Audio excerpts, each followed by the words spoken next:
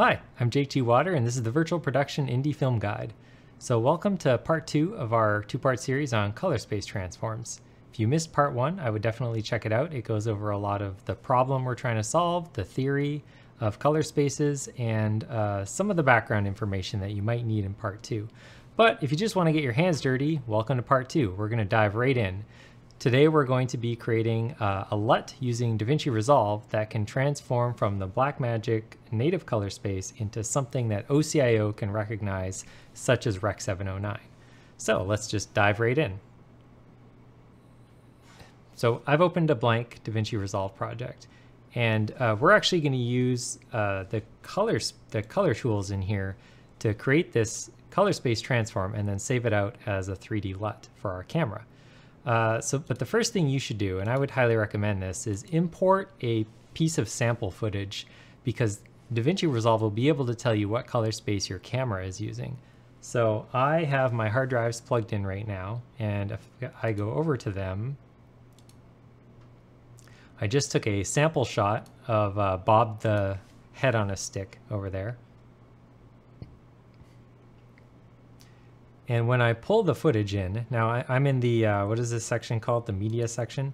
So if I pull the piece of footage in, and I can look through here and it says input color space. If you're missing this, just right click and go over and add input color space. But this tells me Blackmagic Design Film Gen 1. So that's the color space that I'm starting at. And then Rec. 709 is going to be the color space that I want to go to. So let's go over to here, the timeline mode, and we're not going to use this clip in the end, but this clip is necessary for this process to work. So I just added it into the timeline. Let me zoom in a bit, and you can see it's not very long. It's just a couple seconds. You don't need a lot of footage. And once that's there, now we want to go directly to the color tab. So in here, what we want to do is apply an effect to do this color space transform for us. And if you go over to this Open FX panel, and if it's not visible, just click it, then you can search for color space transform. Drag that onto the node that you have here. This should be out by default, and if it's not, let's see, if I delete that, I just right click, add node, corrector. That's all you need to do. Well, then you need to drag all this stuff together. There we go. So add your color space transform onto it, and you can see this little FX thing has appeared. And then here are the settings for that color space transform. So what we're going to do here is set the input color space to whatever the footage was in. In this case, it was here, Blackmagic Design Film Gen 1. And then that's the color space, and then the input gamma should just be the default one. So I think it's Blackmagic Design Film. There's also this 4K film, and I haven't been able to find if I go back to media, like if I look through all the settings here, I don't see anything that tells me what gamma curve I'm using. And if I click in here, so I think we have to kind of make a bit of a guess. And for that, I'm just going to pick Blackmagic Design Film, because that's what it says in the camera. Now let's pick an output color space, and we said we wanted Rec. 709, right? So let's go in and scroll down to Rec. 709, and same thing over here, Rec. 709. I believe if you use gamma 2.4, it would be the same thing. I think they're equivalent.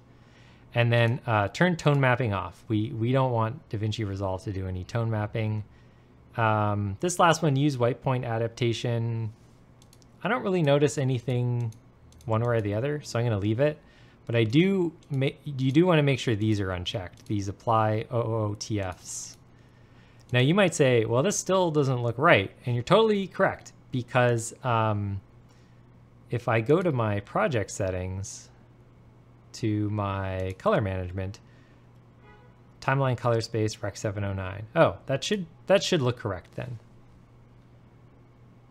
Now something about the colors in the last clip just didn't look right to me, so after I finished the video, I went back and took a deeper look at how I'd set everything up.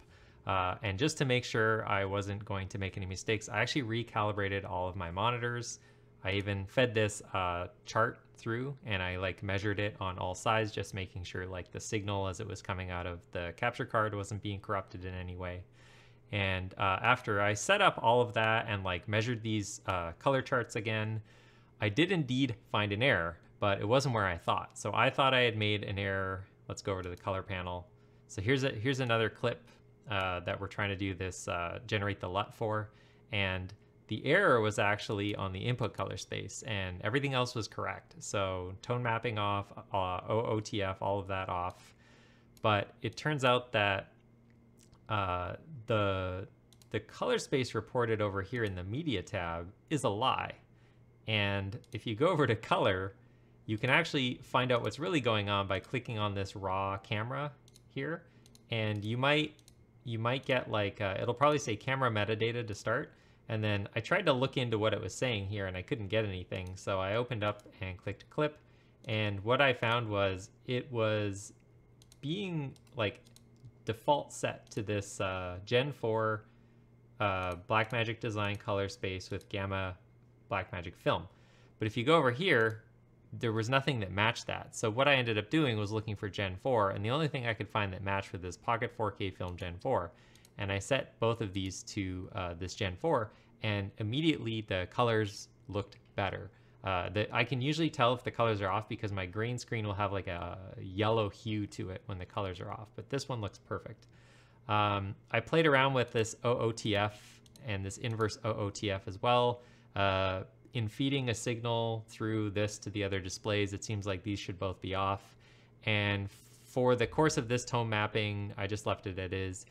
The biggest thing we want to think about is what is OCIO going to do on the other side? So OCIO is going to expect Rec 709 in both of these, and that's the most important part here.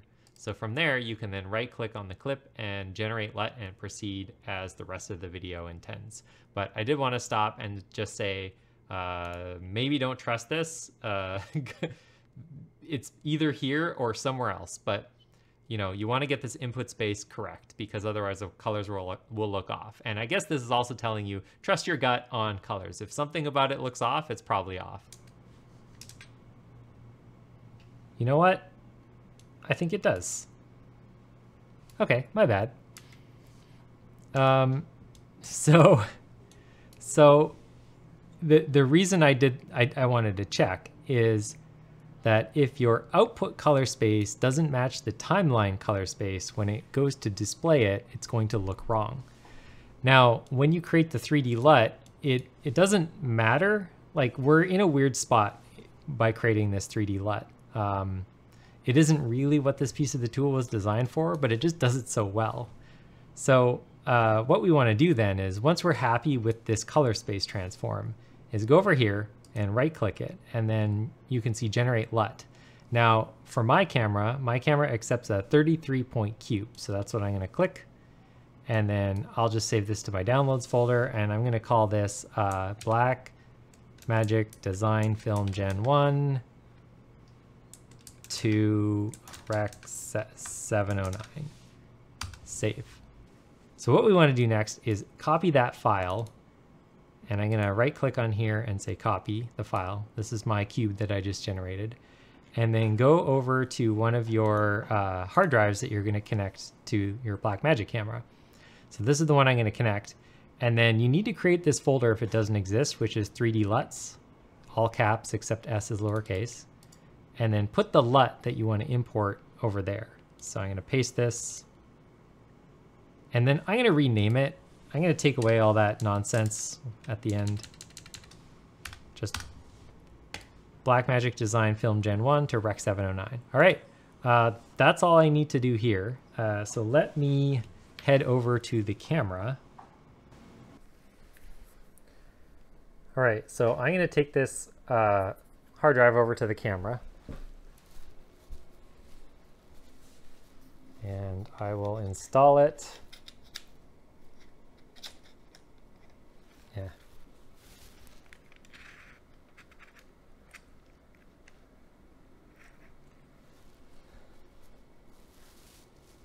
All right, so I've got the hard drive connected to the camera here. It's going in through the USB cable, and let me turn the camera on.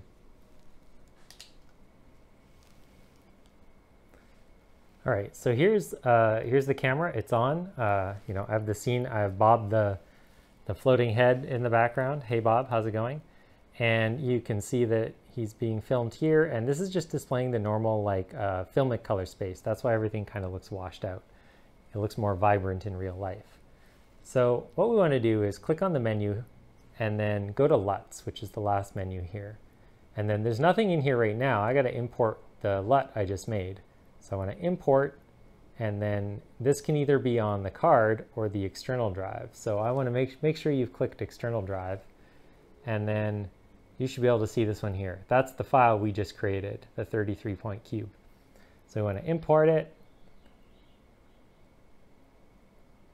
And then here we go. So I would select this, hit check, and then now that LUT is basically active.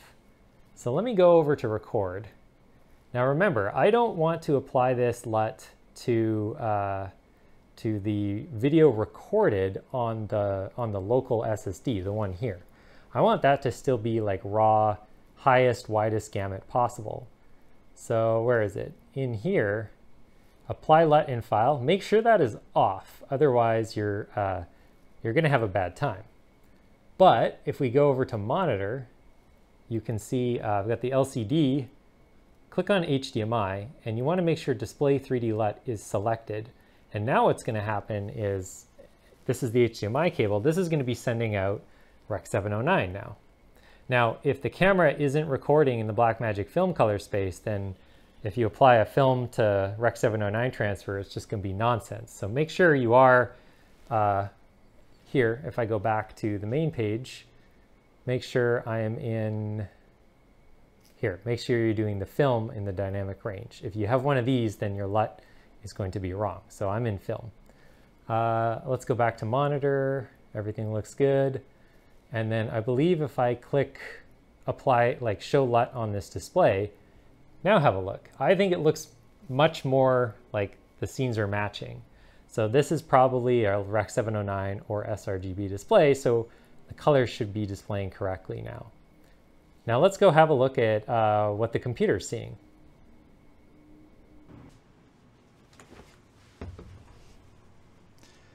All right, what I'm going to do is open Blackmagic Media Express.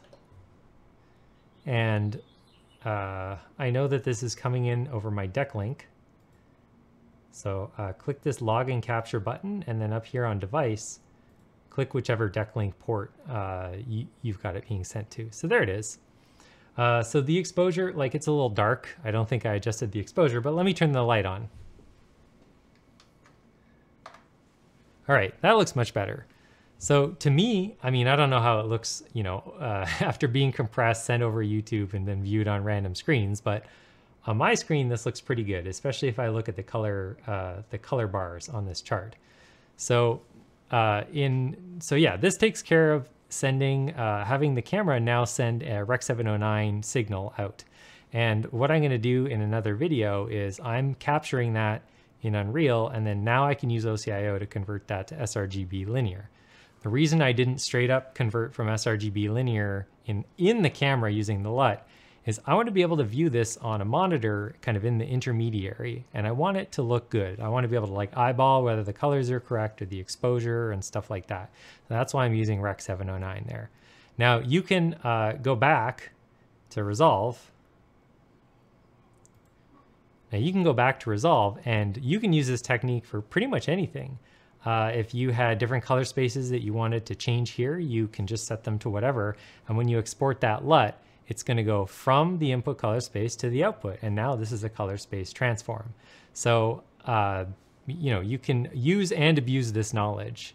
Anyway, that's part 2. If you haven't seen part 1, go back. I talk all about the theory of this and why, you know, these cameras are using log color space in the first place. Also, check out our website, Virtual Production Indie Film Guide, vpifg.com. There's lots of articles about this and other topics, and you'll see what comes next. But thank you for joining us.